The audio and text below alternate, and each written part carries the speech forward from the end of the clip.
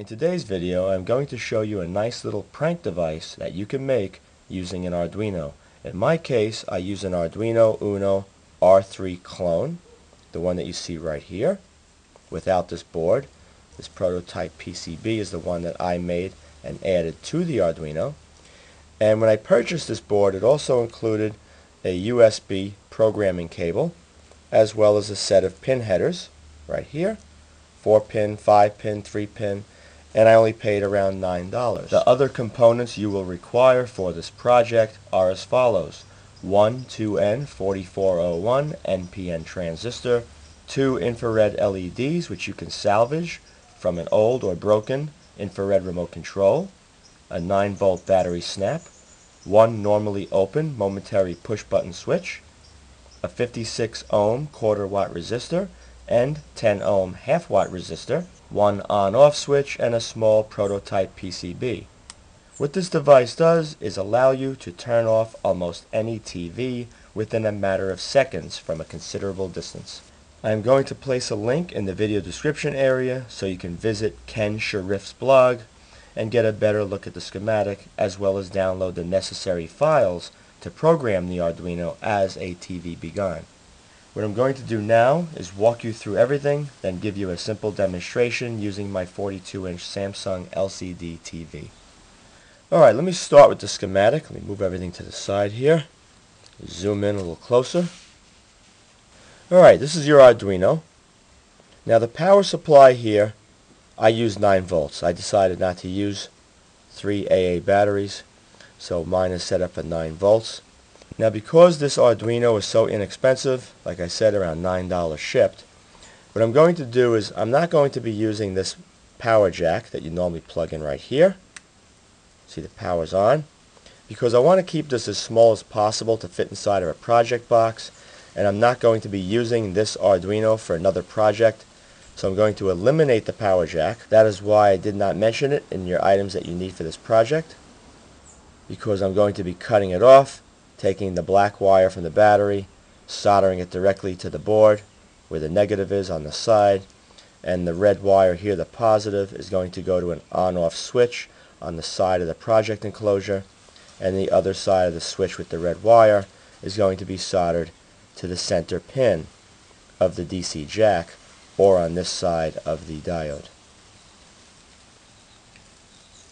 Now because I'm using a 9-volt power supply, and I would like to keep the current down to around 40 or 50 milliamps, I decided to use 2 940 nanometer infrared LEDs in series with a 10 ohm resistor, which leads into the collector of the 2N4401 transistor. The emitter goes to battery negative or ground, and from pin 3 of the digital outputs on the Arduino, that will connect to a 56 ohm quarter watt resistor into the base of the NPN transistor. Pin 13 is the LED on the Arduino board, so you have nothing to worry about with regards to setting that up. There's nothing to be done there. Now the infrared emitters that I chose to use are 940 nanometer. It's a very narrow beam. You can use wide beam LEDs, or you could use a combination of each. If you'd like to increase the range of this TV Begon device, then what you would have to do is drive this infrared emitter with higher current to increase your range. If you'd like to do that, then you're going to have to ditch the 9-volt battery because it's not going to supply enough current. Then you could do what was shown here. I would actually have 4 of these batteries, 4 AA's connected in series, and a flat pack or a square pack giving you 6 volts. Then you can have 2 or more infrared LEDs lined up right here, each one having their own current limiting resistor, so you could control how much current flows through the infrared LEDs, and that would greatly increase your range. Now I'm very satisfied with the 9-volt setup. I'm getting around 35-40 feet away from the TV that it kills it, and it's also a lot easier just to have a 9-volt battery in there than having 4 AA's. Once the Arduino TV Begon device is powered up, in order to trigger it to go through all the codes to search for the code that will turn your TV off, you're going to have to ground pin 2, and that is why you're going to need the normally open push button switch. Now if you're going to be using this in Europe, you're going to have to connect pin 5 of the digital outputs to ground as well. And what that does is activates the European code scanning for the Arduino. And that is about it. You're looking at an extremely simple device to put together. I'll show you mine up close. I wanted it super compact. There's the two LEDs right here. I made mine just like this, so you could duplicate yours. I have the pin headers. There's a set here and a set here. If you're going to want to use this in Europe, you're going to want to be able to ground pin 5, so make sure the pin header here is 6 pin, and then you can leave 4 at the other end going towards where it says pin 13, 12, and ground. Everything's assembled on the board. It just goes in nicely at the very end, like that. Now the power for the LEDs is going to connect to the VIN, voltage in, coming from the power side of the Arduino, which connects right after the diode here. So if you're using a 9-volt battery, you're going to notice this will be around 8.3, 8.4 volts, and that's due to the voltage drop across that diode. So the voltage in is just like connecting to your battery, but going through the diode.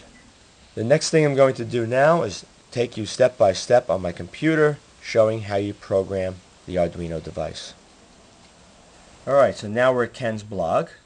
Right over here is the link that you're going to click to download the files to program the Arduino using the Arduino software, which I'm going to show you how to set up in a minute. Once it's downloaded, you're going to have a zip file, as you can see right here. You're going to extract that file. You're going to see 3 parts when extracted: main.h, tvb.pde, and worldcodes.cpp. The next thing you're going to want to do is install the Arduino software. This link will be posted in the video description area as well.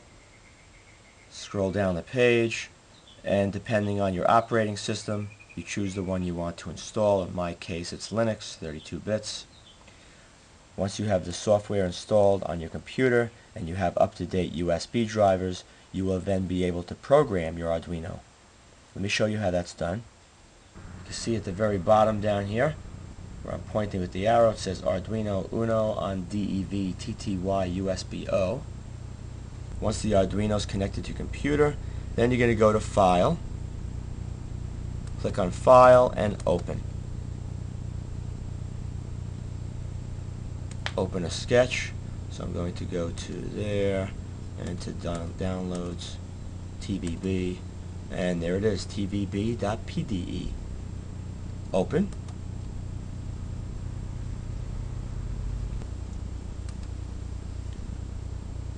You can scroll down and see it has opened up the files. Here's your world codes. Alright, that's all different codes for different TVs. Another file here, main. So now you're ready. The next step would be to click this arrow to the right where it says upload. When you click it, you're going to see down here in this box show you the results, and it should say upload complete. When it says upload complete, you can close out the window. At this point, you're all ready to use your device. I'm going to now give you a short demonstration using my Samsung 42-inch LCD TV.